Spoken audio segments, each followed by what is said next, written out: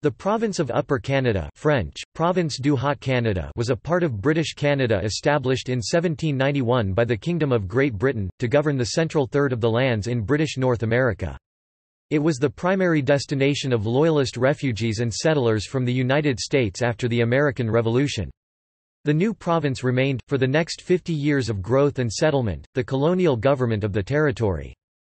Upper Canada existed from its establishment on 26 December 1791 to 10 February 1841 when it was united with adjacent Lower Canada to form the Province of Canada.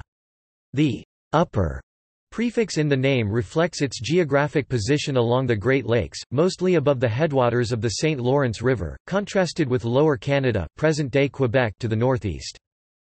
Upper Canada included all of modern-day southern Ontario and all those areas of northern Ontario in the Pays d'en Haut which had formed part of New France, essentially the watersheds of the Ottawa River or Lakes Huron and Superior, excluding any lands within the watershed of Hudson Bay. Establishment. As part of the 1763 Treaty of Paris, which ended the 7 Years' War global conflict and the French and Indian War in North America, Great Britain retained control over the former New France, which had been defeated in the French and Indian War. The British had won control after Fort Niagara had surrendered in 1759 and Montreal capitulated in 1760, and the British under Robert Rogers took formal control of the Great Lakes region in 1760. Fort Michilimackinac was occupied by Rogers' forces in 1761. The territories of contemporary southern Ontario and southern Quebec were initially maintained as the single province of Quebec, as it had been under the French. From 1763 to 1791, the province of Quebec maintained its French language, cultural behavioral expectations, practices and laws. The British passed the Quebec Act in 1774, which expanded the Quebec colony's authority to include part of the Indian Reserve to the west, i.e., parts of southern Ontario, and other western territories south of the Great Lakes, including much of what would become the United States Northwest Territory, including the modern states of Illinois, Indiana, Michigan, Ohio, Wisconsin and parts of Minnesota. After the American War of Independence ended in 1783, Britain retained control of the area north of the Ohio River. The official boundaries remained undefined until 1795 and the Jay Treaty. The British authorities encouraged the movement of people to this area from the United States, offering free land to encourage population growth. For settlers, the head of the family received 100 acres 40 hectares and 50 acres 20 hectares per family member, and soldiers received larger grants. These settlers are known as United Empire Loyalists and were primarily English-speaking Protestants. The first townships Royal and Cataraqui along the St. Lawrence and eastern Lake Ontario were laid out in 1784, populated mainly with decommissioned soldiers and their families. Upper Canada became a political entity on 26 December 1791 with the Parliament of Great Britain's passage of the Constitutional Act of 1791. The Act divided the province of Quebec into Upper and Lower Canada, but did not yet specify official borders for Upper Canada. The division was effected so that Loyalist American settlers and British immigrants in Upper Canada could have English laws and institutions, and the French-speaking population of Lower Canada could maintain French civil law and the Catholic religion. The first lieutenant governor was John Graves Simcoe. The 1795 Jay Treaty officially set the borders between British North America and the United States north to the Great Lakes and St. Lawrence River. On 1 February 1796, the capital of Upper Canada was moved from Newark, now Niagara-on-the-Lake, to York, now Toronto, which was judged to be less vulnerable to attack by the Americans. The Act of Union 1840, passed 23 July 1840 by the British Parliament and proclaimed by the Crown on 10 February 1841, merged Upper Canada with Lower Canada to form the short-lived United Province of Canada. Government. Provincial administration. Upper Canada's constitution was said to be the very image and transcript of the British Constitution, and based on the principle of mixed monarchy, a balance of monarchy, aristocracy and democracy. The executive arm of government in the colony consisted of a lieutenant governor, his executive council, and the officers of the Crown, equivalent to the officers of the Parliament of Canada, the adjutant general of the militia, the attorney general, the auditor general of land patents, the auditor general, only one appointment ever made, Crown Lands Office, Indian Office, Inspector General, King's Printer, Provincial Secretary and Registrar's Office, Receiver General, Solicitor General, and Surveyor General. Armstrong 1985, pp. 8–12. The Executive Council of Upper Canada had a similar function to the Cabinet in England but was not responsible to the Legislative Assembly. They held a consultative position, however, and did not serve in administrative offices as cabinet ministers do. Members of the Executive Council were not necessarily members of the Legislative Assembly but were usually members of the Legislative Council. Armstrong 1985, p. 39. Parliament. The legislative branch of the government consisted of the Parliament comprising Legislative Council and Legislative Assembly. When the capital was first moved to Toronto from Newark, present-day Niagara-on-the-Lake, in 1796, the Parliament buildings of Upper Canada were located at the corner of Parliament and Front Streets, in buildings that were burned by U.S. forces in the War of 1812, rebuilt, then burned again by accident. The site was eventually abandoned for another, to the west. The Legislative Council of Upper Canada was the upper house governing the province of Upper Canada. Although modelled after the British House of Lords, Upper Canada had no aristocracy. Members of the Legislative Council, appointed for life, formed the core of the oligarchic group, the Family Compact, that came to dominate government and economy in the province. The Legislative Assembly of Upper Canada functioned as the lower house in the Parliament of Upper Canada. Its legislative power was subject to veto by the appointed Lieutenant Governor, Executive Council, and Legislative Council. Local government. Local government in the province of Upper Canada was based on districts. In 1788, 4 districts were created: Lunenburg District, later Eastern Mecklenburg District, later Midland Nassau District, later Home Hesse District, later Western. The name changes all took place in 1792. Justices of the peace were appointed by the Lieutenant Governor. Any 2 justices meeting together could form the lowest level of the justice system, the courts of request. A court of quarter sessions was held 4 times a year in each district, composed of all the resident justices. The quarter sessions met to oversee the administration of the district and deal with legal cases.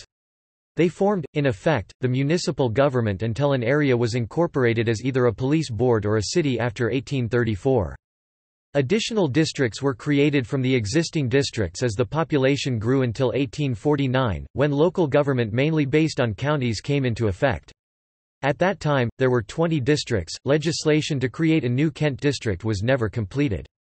Up until 1841, the district officials were appointed by the Lieutenant Governor, although usually with local input. Politics. Family Compact. The Family Compact is the epithet applied to an oligarchic group of men who exercised most of the political and judicial power in Upper Canada from the 1810s to the 1840s. It was noted for its conservatism and opposition to democracy. The uniting factors amongst the compact were its loyalist tradition, hierarchical class structure and adherence to the established Anglican Church. Leaders such as John Beverley Robinson and John Strawn proclaimed it an ideal government, especially as contrasted with the rowdy democracy in the nearby United States. The Family Compact emerged from the War of 1812 and collapsed in the aftermath of the rebellions of 1837. Reform movement. There were many outstanding individual reform politicians in Upper Canada, including Robert Randall, Peter Perry, Marshall Spring Bidwell, William Ketchum and Dr. William Warren Baldwin. However, organized collective reform activity began with Robert Fleming Gourlay. Gourlay was a well-connected Scottish emigrant who arrived in 1817, hoping to encourage assisted emigration of the poor from Britain. He solicited information on the colony through township questionnaires, and soon became a critic of government mismanagement. When the local legislature ignored his call for an inquiry, he called for a petition to the British Parliament. He organised township meetings, and a provincial convention, which the government considered dangerous and seditious. Gourlay was tried in December 1818 under the 1804 Sedition Act and jailed for 8 months. He was banished from the province in August 1819. His expulsion made him a martyr in the reform community. The next wave of organized reform activity emerged in the 1830s through the work of William Lyon Mackenzie, James Leslie, John Rolfe, William John O'Grady, and Dr. Thomas Morrison, all of Toronto. They were critical to introducing the British political unions to Upper Canada. Political unions were not parties. The unions organized petitions to Parliament. The Upper Canada Central Political Union was organized in 1832–33 by Dr. Thomas David Morrison, Mayor of Toronto in 1836, while William Lyon Mackenzie was in England.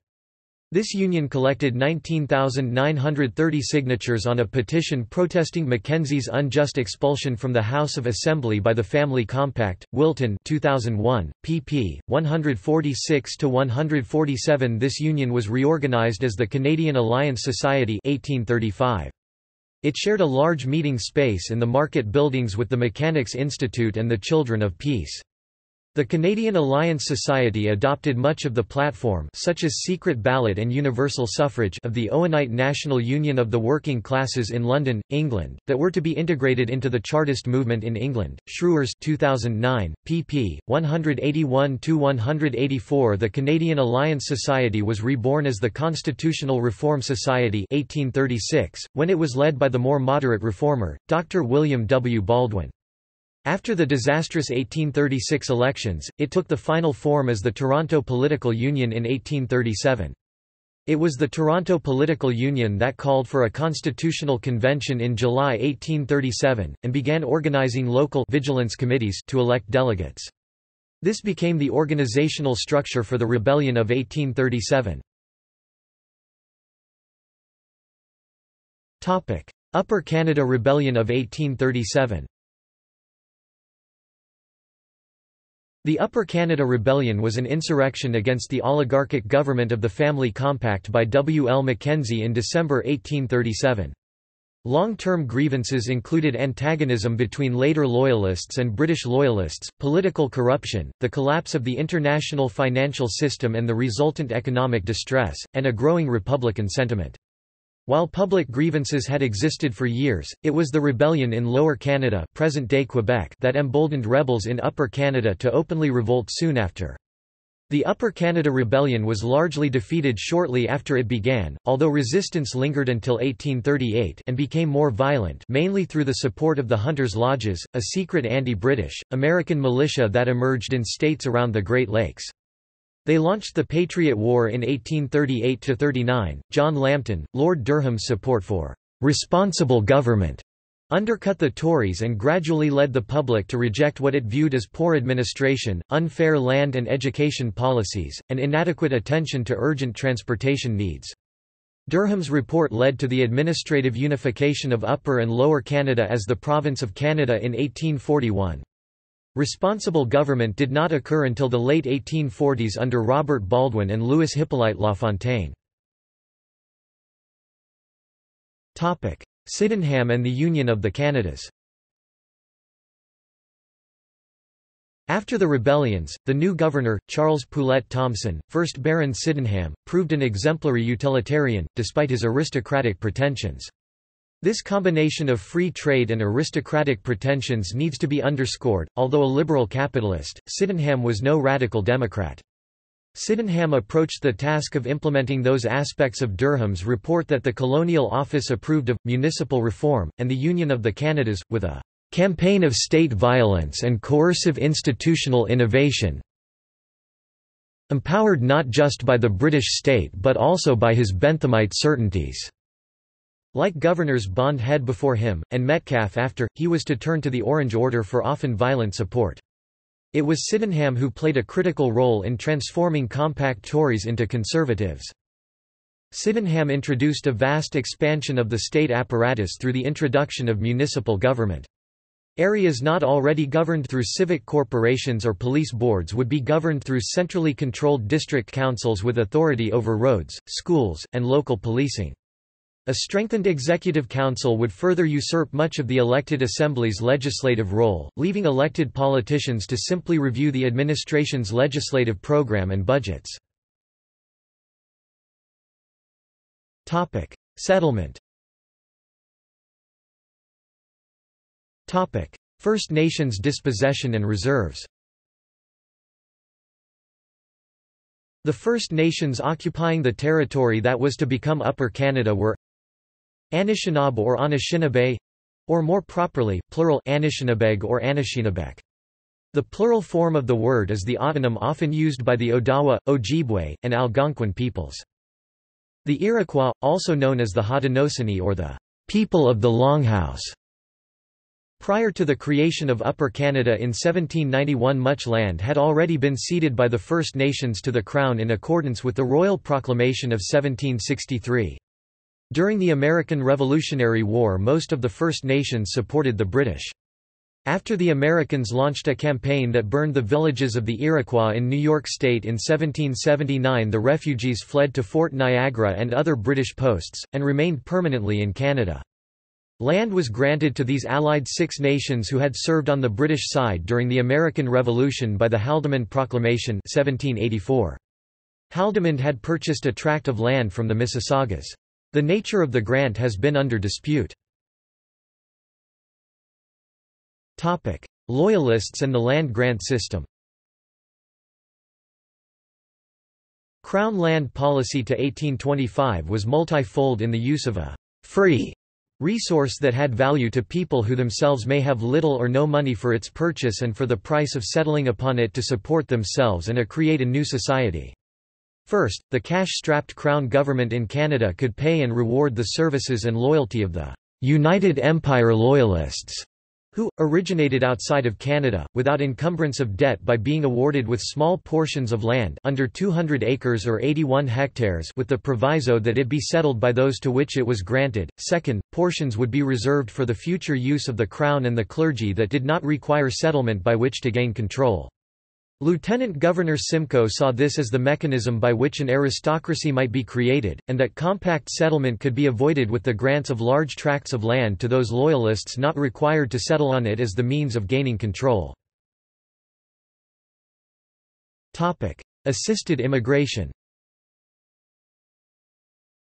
The Calton Weavers were a community of handweavers established in the community of Calton, then in Lanarkshire just outside Glasgow, Scotland in the 18th century.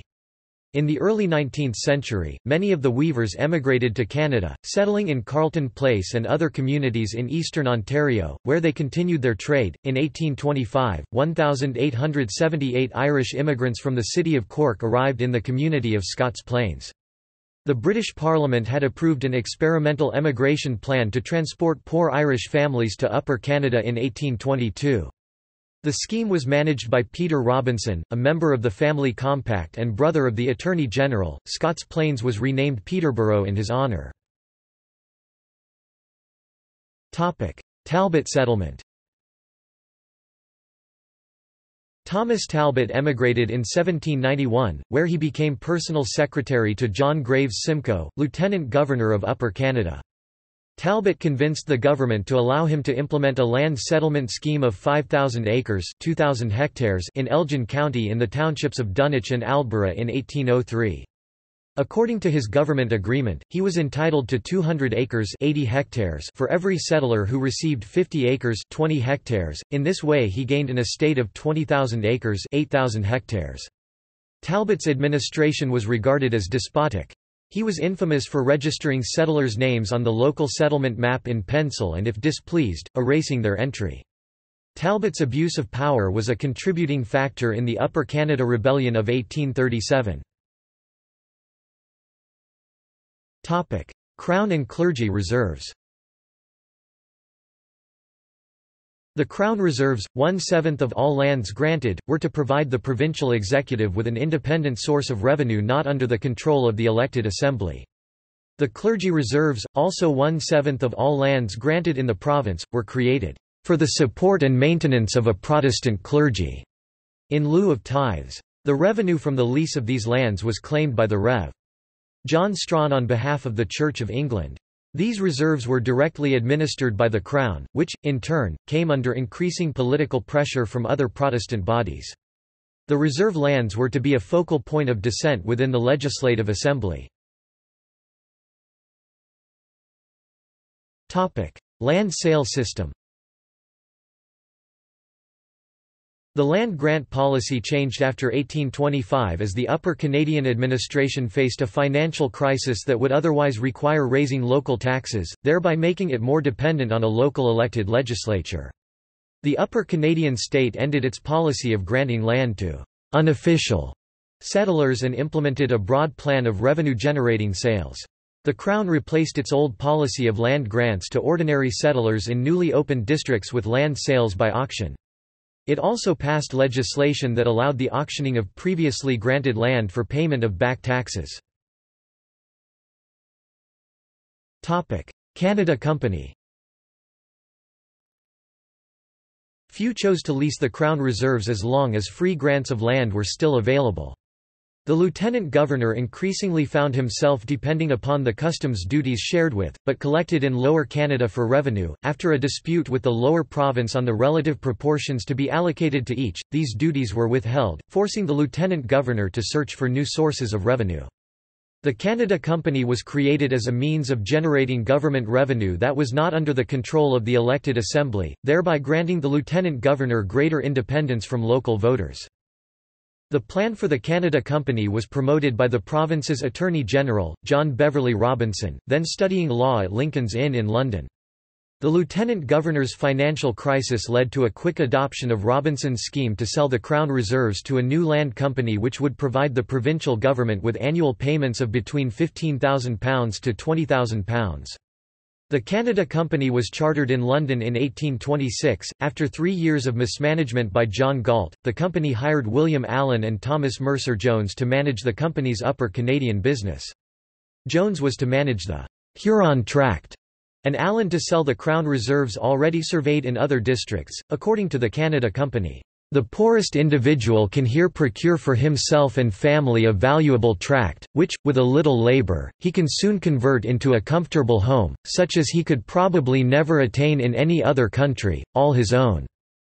However, recent studies have suggested that a minimum of £100 to £200 plus the cost of land was required to start a new farm in the bush. As a result, few of these poor settlers had any hope of starting their own farm, although many tried. Huron Tract. The Huron Tract lies in the counties of Huron, Perth, Middlesex and present-day Lambton County, Ontario, bordering on Lake Huron to the west and Lake Erie to the east. The tract was purchased by the Canada Company for resale to settlers. Influenced by William Tiger Dunlop, John Galt and other businessmen formed the Canada Company. The Canada Company was the administrative agent for the Huron Tract. Clergy Corporation. The Clergy Corporation was incorporated in 1819 to manage the clergy reserves. After the Rev. John Strawn was appointed to the Executive Council, the advisory body to the Lieutenant Governor, in 1815, he began to push for the Church of England's autonomous control of the clergy reserves on the model of the Clergy Corporation created in Lower Canada in 1817. Although all clergymen in the Church of England were members of the body corporate, the Act prepared in 1819 by Strawn's former student, Attorney General John Beverley Robinson, also appointed the Inspector General and the Surveyor General to the board, and made a quorum of 3 for meetings. These 2 public officers also sat on the Legislative Council with Strawn. These 3 were usually members of the Family Compact. List of major cities and towns of Upper Canada. York, now Toronto, capital of Upper Canada. B-Town, now Ottawa. Sandwich, now Windsor. Goderich, seat of the Canada Company's Huron Tract. Newark, now Niagara-on-the-Lake. Port Colborne. Dundas. Cobourg. Peterborough. Kingston. Cornwall. In Upper Canada, major cities with key forts were essential for survival, defending the area from armed attacks and composing the local militia. Population. Ethnic groups. Although the province is frequently referred to as English Canada, after the Union of the Canadas, and its ethnic homogeneity said to be a factor in the Upper Canada Rebellion of 1837, it should be noted that there was range of ethnic groups in Upper Canada. However, due to the lack of a detailed breakdown, it is difficult to count each group, and this may be considered abuse of statistics. An idea of the ethnic breakdown can be had if one considers the religious census of 1842, which is helpfully provided below. Roman Catholics were 15% of the population, and adherents to this religion were, at the time, mainly drawn from the Irish and the French settlers. The Roman Catholic faith also numbered some votaries from amongst the Scottish settlers. The category of other religious adherents, somewhat under 5% of the population, included the Aboriginal and Métis culture. First Nations. See above. Land settlement. Anishinaabe or Anishinaabe, or more properly plural Anishinabeg or Anishinabek. The plural form of the word is the autonym often used by the Odawa, Ojibwe, and Algonquin peoples. The Iroquois, also known as the Haudenosaunee or the people of the Longhouse.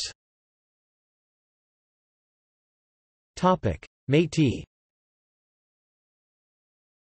Many British and French-Canadian fur traders married First Nations and Inuit women from the Cree, Ojibwe, or Saulteaux First Nations. The majority of these fur traders were Scottish and French and were Catholic. Canadians, French Canadians. Early settlements in the region include the mission of Sainte Marie among the Hurons at Midland in 1649, Sault Ste. Marie in 1668, and Fort Pontchartrain du Detroit in 1701. Southern Ontario was part of the Pays d'En Haut Upper Country of New France, and later part of the province of Quebec until Quebec was split into Upper and Lower Canada in 1791. The first wave of settlement in the Detroit-Windsor area came in the 18th century during the French regime. A second wave came in the 19th and early 20th centuries to the areas of eastern Ontario and northeastern Ontario. In the Ottawa Valley, in particular, some families have moved back and forth across the Ottawa River for generations. The river is the border between Ontario and Quebec. In the city of Ottawa, some areas such as Vanier and Orleans have a rich Franco heritage where families often have members on both sides of the Ottawa River. Loyalists, later Loyalists. After an initial group of about 7,000 United Empire Loyalists were thinly settled across the province in the mid-1780s, a far larger number of late Loyalists arrived in the late 1790s and were required to take an oath of allegiance to the Crown to obtain land if they came from the U.S. Their fundamental political allegiances were always considered dubious. By 1812, this had become acutely problematic since the American settlers outnumbered the original Loyalists by more than 10 to 1. Following the War of 1812, the colonial government under Lieutenant Governor Gore took active steps to prevent Americans from swearing allegiance, thereby making them ineligible to obtain land grants. The tensions between the Loyalists and late Loyalists erupted in the Alien Question crisis in 1820–21 when the Bidwells, Barnabas and his son Marshall, sought election to the Provincial Assembly. They faced opponents who claimed they could not hold elective office because of their American citizenship. If the Bidwells were aliens, so were the majority of the province. The issue was not resolved until 1828 when the colonial government retroactively granted them citizenship. Freed slaves. The Act Against Slavery passed in Upper Canada on 9 July 1793. The 1793 Act Against Slavery forbade the importation of any additional slaves and freed children. It did not grant freedom to adult slaves. They were finally freed by the British Parliament in 1833. As a consequence, many Canadian slaves fled south to New England and New York, where slavery was no longer legal. Many American slaves who had escaped from the South via the Underground Railroad or fleeing from the Black Codes in the Ohio Valley came north to Ontario, a good portion settling on land lots and began farming.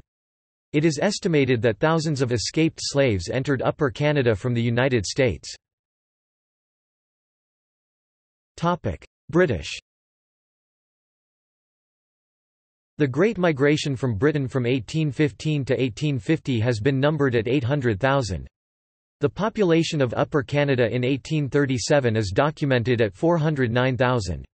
Given the lack of detailed census data, it is difficult to assess the relative size of the American and Canadian-born British and the foreign-born British By the time of the first census in 1841, only half of the population of Upper Canada were foreign-born British. Irish. Scottish. English. Religion. Church of England. The first Lieutenant Governor, Sir John Graves Simcoe, sought to make the Church of England the established church of the province. To that end, he created the Clergy Reserves, the revenues of which were to support the church. The clergy reserves proved to be a long-term political issue, as other denominations, particularly the Church of Scotland Presbyterians, sought a proportional share of the revenues. The Church of England was never numerically dominant in the province, as it was in England, especially in the early years when most of the American-born later Loyalists arrived. The growth of the Church of England depended largely on later British emigration for growth. The church was led by the Rev. John Strawn (1778–1867), a pillar of the family compact. Strawn was part of the oligarchic ruling class of the province, and besides leading the Church of England, also sat on the Executive Council, the Legislative Council, helped found the Bank of Upper Canada, Upper Canada College, and the University of Toronto. Catholic Church.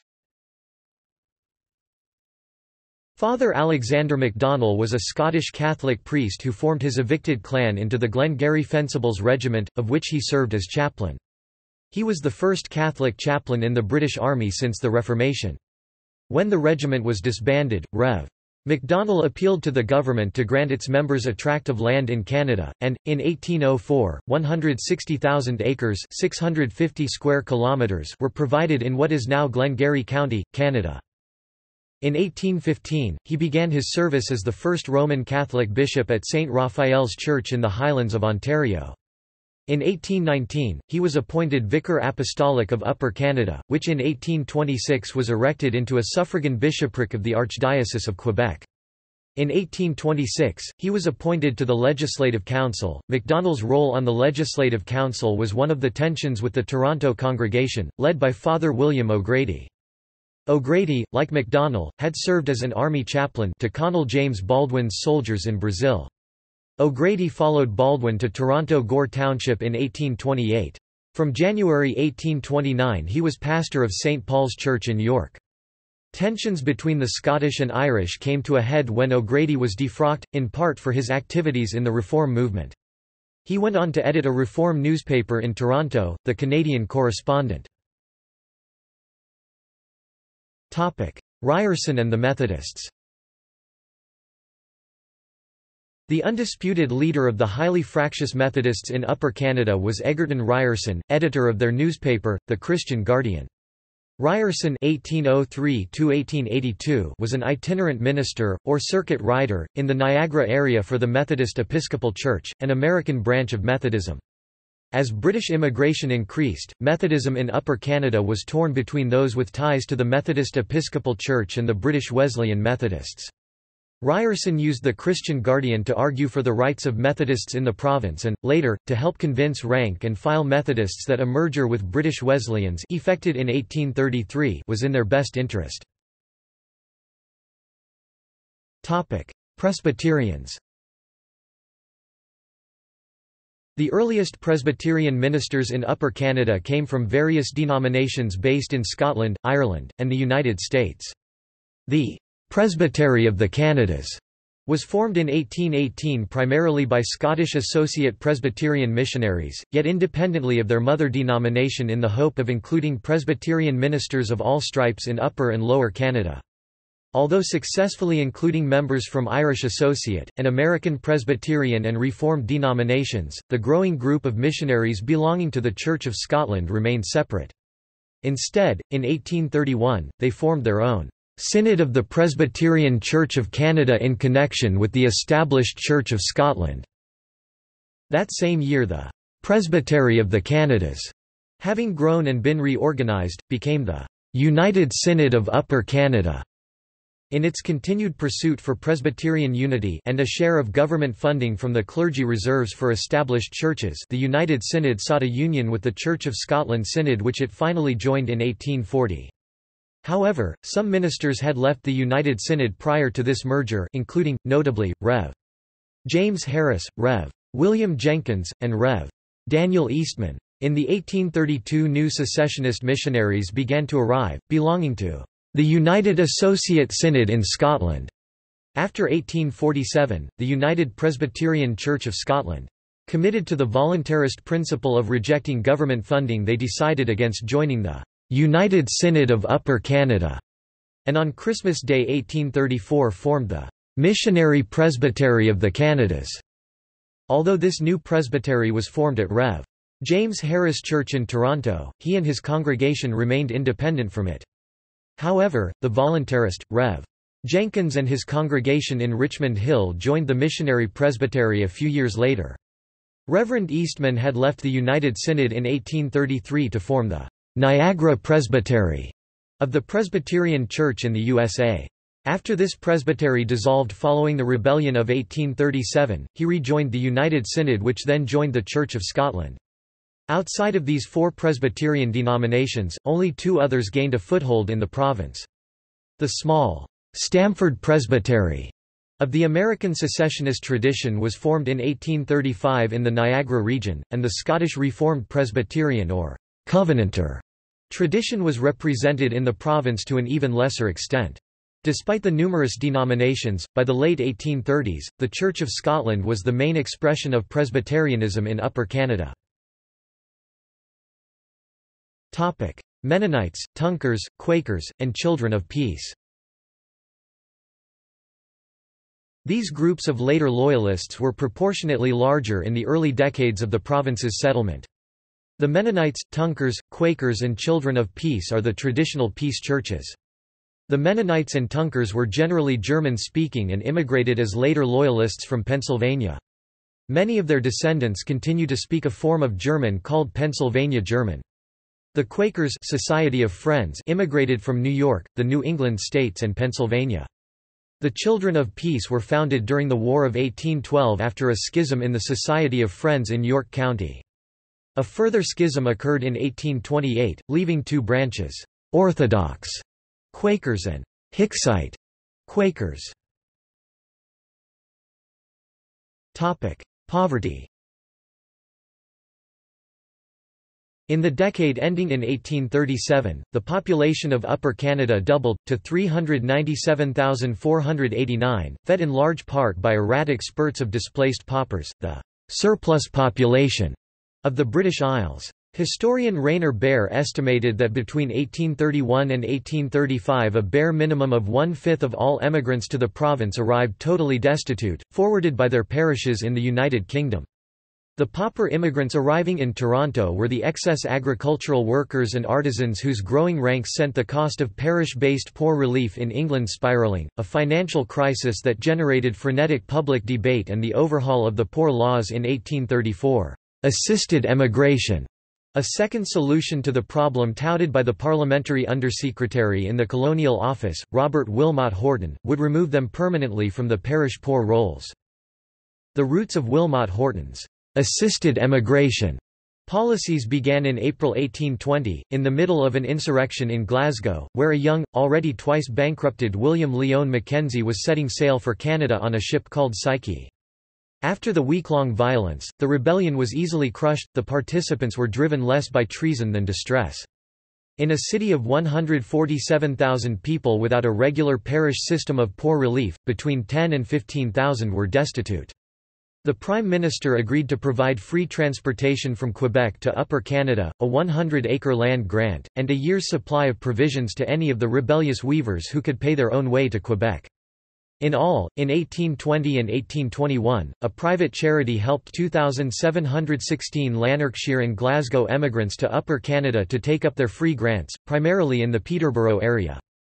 A second project was the Petworth Emigration Committee organised by the Reverend Thomas Socket, who chartered ships and sent emigrants from England to Canada in each of the 6 years between 1832 and 1837. This area in the south of England was terrorised by the Captain Swing riots, a series of clandestine attacks on large farmers who refused relief to unemployed agricultural workers. The area hardest hit, Kent, was the area where Sir Francis Bond Head, later Lieutenant Governor of Upper Canada in 1836, was the Assistant Poor Law Commissioner. One of his jobs was to force the unemployed into houses of industry. Trade, monetary policy, and financial institutions. Corporations. There were two types of corporate actors at work in the Upper Canadian economy, the legislatively chartered companies and the unregulated joint stock companies. The joint stock company was popular in building public works, since it should be for general public benefit, as the benefit would otherwise be sacrificed to legislated monopolies with exclusive privileges, or lie dormant. An example of the legislated monopoly is found in the Bank of Upper Canada. However, it should be noted that the benefit of the joint stock shareholders, as the risk-takers, was whole and entire, and the general public benefited only indirectly.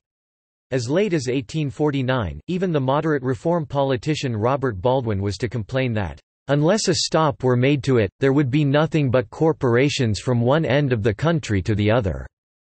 Radical reformers, like William Lyon Mackenzie, who opposed all legislated monopolies, saw joint stock associations as the only protection against the whole property of the country being tied up as an irredeemable appendage to incorporated institutions, and put beyond the reach of individual possession.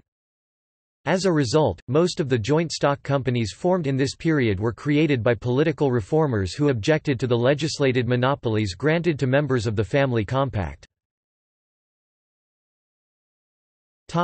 Currency and banking. Currency. See Coinage of Upper Canada. The government of Upper Canada never issued a provincial currency. A variety of coins, mainly of French, Spanish, English and American origin circulated. The government used the Halifax Standard, where £1 Halifax equaled 4 Spanish dollars.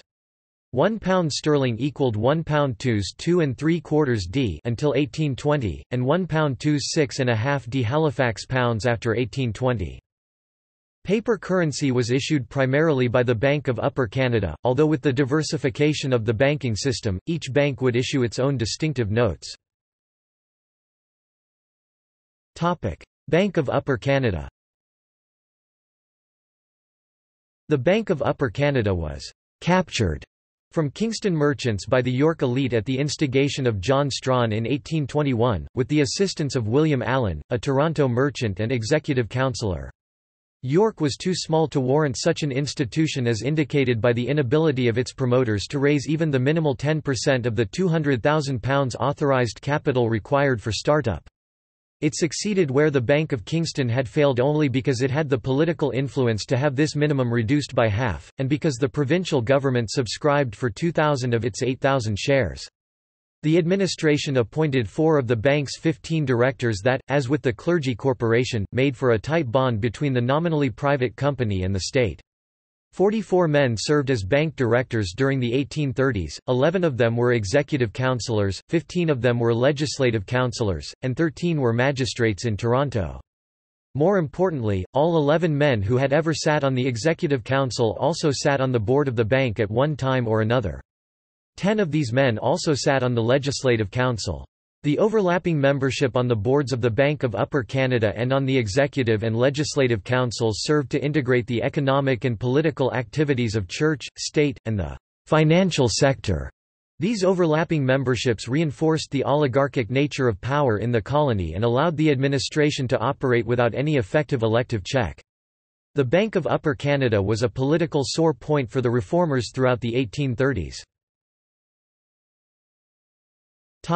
Bank wars, the Scottish joint stock banks. The difference between the chartered banks and the joint stock banks lay almost entirely on the issue of liability and its implications for the issuance of bank notes. The joint stock banks lacked limited liability, hence every partner in the bank was responsible for the bank's debts to the full extent of their personal property. The formation of new joint stock banks blossomed in 1835 in the aftermath of a parliamentary report by Dr. Charles Duncombe, which established their legality here. Duncombe's report drew in large part on an increasingly dominant banking orthodoxy in the United Kingdom which challenged the English system of chartered banks. Duncombe's Select Committee on Currency offered a template for the creation of joint stock banks based on several successful British banks. Within weeks, two Devonshire businessmen, Capt. George Truscott and John Cleveland Green, established the Farmers' Bank in Toronto. The only other successful bank established under this law was the Bank of the People, which was set up by Toronto's reformers. The Bank of the People provided the loan that allowed William Lyon Mackenzie to establish the newspaper The Constitution in 1836 in the lead-up to the Rebellion of 1837. Mackenzie wrote at the time, "Archdeacon Strawn's Bank, the old one, serve the double purpose of keeping the merchants in chains of debt and bonds to the bank manager, and the farmers' acres under the harrow of the storekeeper. You will be shown how to break this degraded yoke of mortgages, ejectments, judgments and bonds. Money bound you, money shall loose you." During the financial panic of 1836, the Family Compact sought to protect its interests in the nearly bankrupt Bank of Upper Canada by making joint stock banks illegal. Trade. After the Napoleonic Wars, as industrial production in Britain took off, English manufacturers began dumping cheap goods in Montreal. This allowed an increasing number of shopkeepers in York to obtain their goods competitively from Montreal wholesalers. It was during this period that the three largest pre-war merchants who imported directly from Britain retired from business as a result: Quentin St. George in 1815, Alexander Wood in 1821, and William Allen in 1822. Toronto and Kingston then underwent a boom in the number of increasingly specialized shops and wholesalers. The Toronto wholesale firm of Isaac Buchanan and Company were one of the largest of the new wholesalers.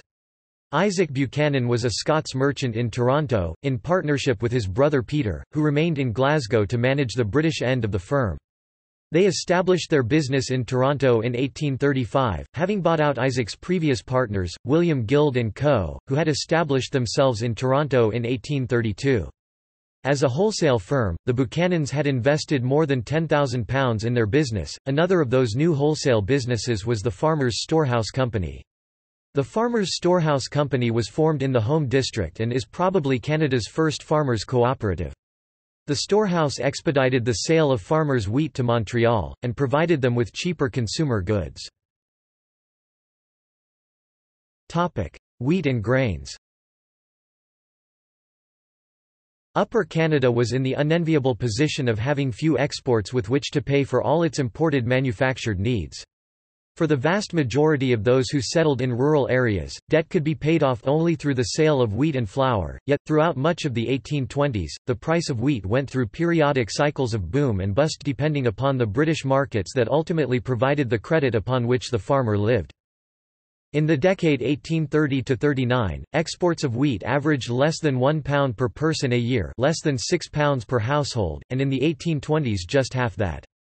Given the small amounts of saleable wheat and flour, and the rarity of cash, some have questioned how market-oriented these early farmers were. Instead of depending on the market to meet their needs, many of these farmers depended on networks of shared resources and cooperative marketing. For example, rather than hire labor, they met their labor needs through work bees. Such farmers are said to be subsistence-oriented and not to respond to market cues, rather, they engage in a moral economy seeking subsistence insurance and a just price. The Children of Peace in the Village of Hope, now Sharon, are a well-documented example. They were the most prosperous agricultural community in Canada West by 1851. Schrewers 2009, pp. 41–50.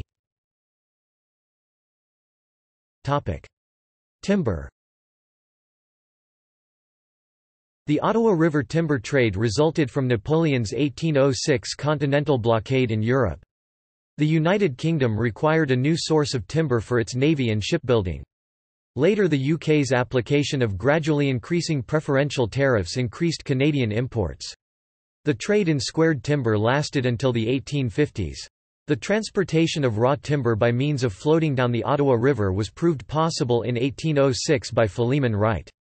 Squared timber would be assembled into large rafts which held living quarters for men on their 6-week journey to Quebec City, which had large exporting facilities and easy access to the Atlantic Ocean. The timber trade was Upper and Lower Canada's major industry in terms of employment and value of the product. Greening 1961, pp. 111. The largest supplier of square red and white pine to the British market was the Ottawa River and the Ottawa Valley. They had rich red and white pine forests. B-Town, later called Ottawa, was a major lumber and sawmill centre of Canada. Topic: Transportation and communications. Canal system. The early 19th century was the age of canals. The Erie Canal, stretching from Buffalo to Albany, New York, threatened to divert all of the grain and other trade on the upper Great Lakes through the Hudson River to New York City after its completion in 1825. Upper Canadians sought to build a similar system that would tie this trade to the St. Lawrence River and Montreal. Rideau Canal. The Rideau Canal's purpose was military and hence was paid for by the British and not the local treasury. It was intended to provide a secure supply and communications route between Montreal and the British naval base in Kingston. The objective was to bypass the St. Lawrence River bordering New York, a route which would have left British supply ships vulnerable to an attack. Westward from Montreal, travel would proceed along the Ottawa River to B-Town, now Ottawa, then southwest via the canal to Kingston and out into Lake Ontario. Because the Rideau Canal was easier to navigate than the St. Lawrence River due to the series of rapids between Montreal and Kingston, it became a busy commercial artery from Montreal to the Great Lakes. The construction of the canal was supervised by Lieutenant Colonel John By of the Royal Engineers. The work started in 1826, and was completed 6 years later in 1832 at a cost of £822,000. Welland Canal. The Welland Canal was created to directly link Lake Erie with Lake Ontario, bypassing Niagara Falls and the Erie Canal. It was the idea of William Hamilton Merritt, who owned a sawmill, grist mill and store on the 12-Mile Creek. The legislature authorized the joint stock Welland Canal Company on 19 January 1824, with a capitalization of $150,000, and Merritt as the agent. The canal was officially opened exactly 5 years later on 30 November 1829. However, the original route to Lake Erie followed the Welland and Niagara rivers and was difficult and slow to navigate. The Welland Canal Company obtained a loan of £50,000 from the province of Upper Canada in March 1831 to cut a canal directly to Gravelly Bay, now Port Colborne, as the new Lake Erie terminus for the canal. By the time the canal was finished in 1837, it had cost the province £425,000 in loans and stock subscriptions. The company was supposed to have been a private one using private capital, but the province had little private capital available, hence most of the original funds came from New York. To keep the canal in Upper Canadian hands, the province had passed a law barring Americans from the company's directorate. The company was thus controlled by the family compact, even though they had few shares. By 1834, it was clear the canal would never make money and that the province would be on the hook for the large loans. The canal and the canal company thus became a political issue, as local farmers argued the huge expense would ultimately only benefit American farmers in the West and the merchants who transported their grain. Desjardins Canal. The Desjardins Canal, named after its promoter Pierre Desjardins, was built to give Dundas, Ontario, easier access to Burlington Bay and Lake Ontario. Access to Lake Ontario from Dundas was made difficult by the topography of the area, which included a natural sand and gravel barrier, across Burlington Bay which allowed only boats with a shallow draft through. In 1823 a canal was dug through the sandbar. In 1826 the passage was completed, allowing schooners to sail to neighbouring Hamilton. Hamilton then became a major port and quickly expanded as a centre of trade and commerce. In 1826 a group of Dundas businessmen incorporated to compete with Hamilton and increase the value of their real estate holdings. The project to build Desjardins Canal continued for 10 years, from 1827 to 1837, and required constant infusions of money from the province. In 1837, the year it opened, the company's income was £6,000, of which £5,000 was from a government loan and £166 was received from canal tolls. Lake traffic, steamships. There is disagreement as to whether the Canadian-built Frontenac 170 feet, launched on 7 September 1816, at Ernestown, Ontario, or the U.S.-built Ontario 110 feet, launched in the spring of 1817 at Sackett's Harbor, New York, was the first steamboat on the Great Lakes. While the Frontenac was launched first, the Ontario began active service first.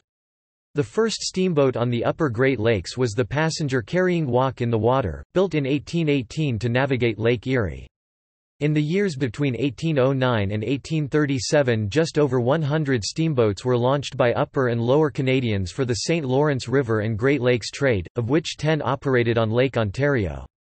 The single largest engine foundry in British North America before 1838 was the Eagle Foundry of Montreal, founded by John D. Ward in the fall of 1819, which manufactured 33 of the steam engines. The largest Upper Canadian engine manufacturer was Sheldon and Dutcher of Toronto, who made 3 engines in the 1830s before being driven to bankruptcy by the Bank of Upper Canada in 1837. The major owner-operators of steamships on Lake Ontario were Donald Bethune, John Hamilton, Hugh Richardson, and Henry Gildersleeve, each of whom would have invested a substantial fortune. Roads. Besides marine travel, Upper Canada had a few post roads or footpaths used for transportation by horse or stagecoaches along the key settlements between London to Kingston. The Governor's Road was built beginning in 1793 from Dundas to Paris and then to the proposed capital of London by 1794. The road was further extended eastward with new capital of York in 1795. His road was eventually known as Dundas Road.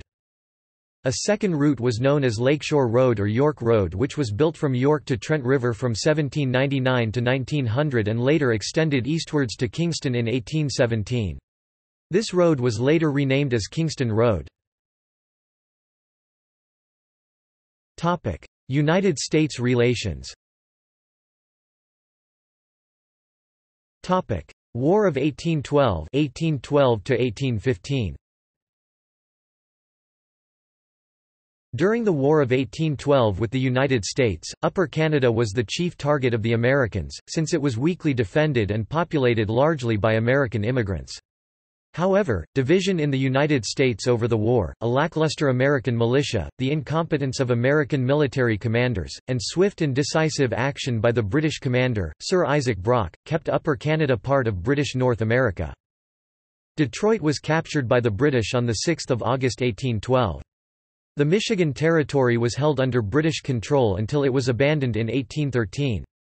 The Americans won the decisive Battle of Lake Erie, the 10th of September 1813, and forced the British to retreat from the western areas.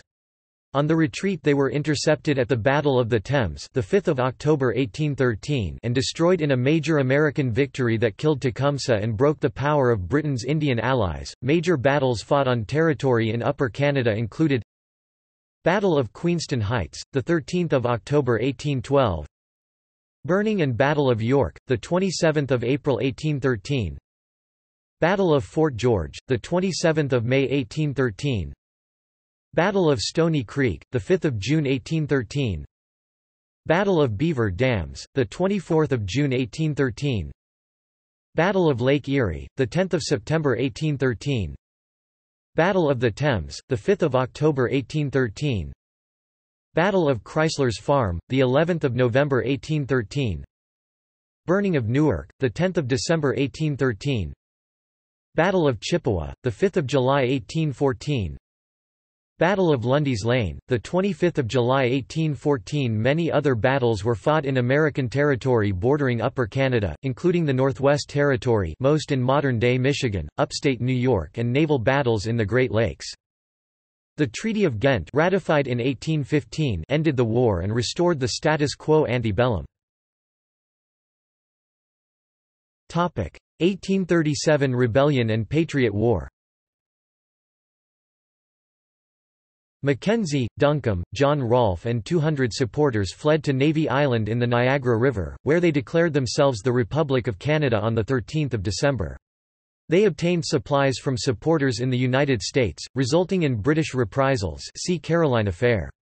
This incident has been used to establish the principle of anticipatory self-defense in international politics, which holds that it may be justified only in cases in which the necessity of that self-defense is instant, overwhelming, and leaving no choice of means, and no moment for deliberation. This formulation is part of the Caroline test. The Caroline affair is also now invoked frequently in the course of the dispute around preemptive strike or preemption doctrine. On 13 January 1838, under attack by British armaments, the rebels fled. Mackenzie went to the United States where he was arrested and charged under the Neutrality Act. The Neutrality Act of 1794 made it illegal for an American to wage war against any country at peace with the United States. Application of the Neutrality Act during the Patriot War led to the largest use of U.S. government military force against its own citizens since the Whiskey Rebellion. The extended series of incidents comprising the Patriot War were finally settled by U.S. Secretary of State Daniel Webster and Alexander Bering, 1st Baron Ashburton, in the course of their negotiations leading to the Webster-Ashburton Treaty of 1842. Education. In 1807 the Grammar School Act allowed the government to take over various grammar schools across the province and incorporating them into a network of 8 new, public grammar schools, secondary schools, one for each of the 8 districts: Eastern, Johnstown, Midland, Newcastle, Home, Niagara, London, and Western. Of those, these were the better known ones: Eastern Grammar School in New Johnstown or current-day Cornwall, Ontario, founded as Cornwall Grammar School and later became Cornwall Collegiate and Vocational School. Home District Grammar School in York, Upper Canada, later becoming Royal Grammar School, Toronto High School and finally to the current name Jarvis Collegiate Institute. Midland Grammar School, created to replace Kingston Grammar School, established in 1792 and later became Kingston Collegiate and Vocational Institute. Western District Grammar School in Sandwich or current-day Windsor, Ontario, Grammar School is gone and is now the site of General Brock Public School. Canada West. Canada West was the western portion of the United Province of Canada from 10 February 1841, to 1 July 1867. Its boundaries were identical to those of the former province of Upper Canada. Lower Canada would also become Canada East. The area was named the Province of Ontario under the British North America Act of 1867. See also: the Canada's HMS Speedy 1798, Lower Canada, former colonies and territories in Canada, Timeline of Ontario history. References: Armstrong, Frederick Henry 1985. Handbook of Upper Canadian Chronology, Revised ed. Dundurn. ISBN 978-0-919670-92-1. Bond, Courtney C. J. 1984. Where Rivers Meet: An Illustrated History of Ottawa. Windsor Publications. Butler, Samuel 1843. The Emigrant's Handbook of Facts Concerning Canada, New Zealand, Australia, Cape of Good Hope, and C. Glasgow, W.R. Maffun. Cameron, Wendy, Maud, Mary McDougall 2000. Assisting Emigration to Upper Canada, The Petworth Project, 1832–1837. Montreal Kingston, McGill Queen's University Press. Campy, Lucille H. 2005. The Scottish Pioneers of Upper Canada, 1784–1855, Glengarry and Beyond. Dundurn Press Limited. ISBN 1-897045-01-8. Careless, J.M.S. 1967. The Union of the Canadas, The Growth of Canadian Institutions 1841–1857. Toronto, McClelland and Stewart. Craig, Gerald M. 1963. Upper Canada, The Formative Years, 1784–1841, republished 2013. McClelland and Stewart. ISBN 978-0-19-900904-6. Gates, Lillian 1968. Land Policies of Upper Canada. Toronto, Ontario, University of Toronto Press. Greening, W. E. 1961. The Ottawa. Toronto, McClelland and Stewart. Humber, Charles J. 1991. Allegiance, The Ontario Story. Mississauga, Ontario, Heirloom Publishing. Johnston, H. J. M. 1972. British Emigration Policy 1815–1830, Shoveling Out the Paupers. Oxford, Clarendon Press. Lee, Robert C. 2004. The Canada Company and the Huron Tract, 1826–1853, Personalities, Profits and Politics. Toronto, Natural Heritage Books. McCalla, Douglas 1979. The Upper Canada Trade 1834–1872, A Study of the Buchanan's Business. Toronto, University of Toronto Press. McCalla, Douglas 1993. Planting the Province, The Economic History of Upper Canada 1784–1870. Toronto, University of Toronto Press. McNairn, Jeffrey L. 2000. The Capacity to Judge, Public Opinion and Deliberative Democracy in Upper Canada, 1791–1854. University of Toronto Press.